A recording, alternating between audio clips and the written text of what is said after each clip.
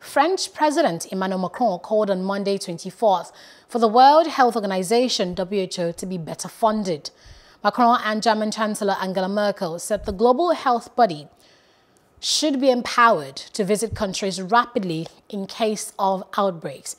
He stated this in a pre-recorded remark to the WHO's annual Ministerial Assembly. Macron also backed the idea of a new international treaty to prevent pandemics.